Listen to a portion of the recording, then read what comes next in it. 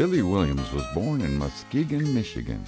His earliest influences included the big band country swing of Bob Wills and his Texas Playboys, plus a lot of early jazz music.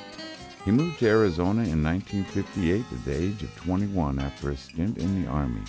He had been playing guitar with some other soldiers in Germany in a country swing band called the Crackerjacks. That band included Tompall Glaser, who would later appear on the classic Wanted, the Outlaws album with Willie Nelson, Waylon, Jennings, and Jessi Colter. The Crackerjacks band had the idea they might want to keep the band going after they were discharged.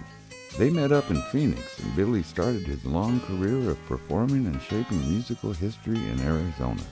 We decided, because one of the fellows was transferred to Nuke Air Base and still had like 8 or 10 months left on his tour duty, so all us young guys came out here, and I'm the only one left. He performed in many bands and at many local night spots around town. One of those early bands was the Versatones. Well, I played on a weekend job at a place called on West McDowell called The Mug. Around 1966, Billy got the job of playing guitar in the country band The Rogues at the Satin Doll in Phoenix. They later moved to the new Westside nightclub, Mr. Lucky's. He played at Mr. Lucky's for a total of 20 years.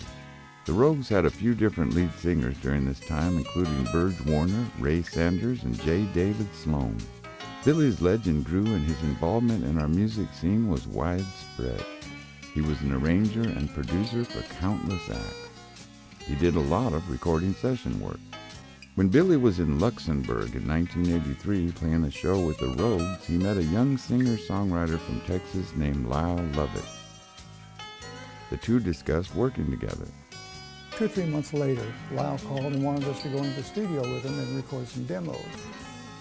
And that was the beginning of his first album. In 1984, Billy gathered various members of the Rogues and other local musicians and singers, including Francine Reed, and they recorded a lot of great songs.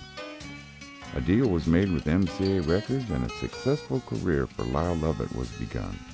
Billy Williams went on to produce many albums for Lyle and countless other artists. Billy is an Arizona treasure and a big part of Arizona music history.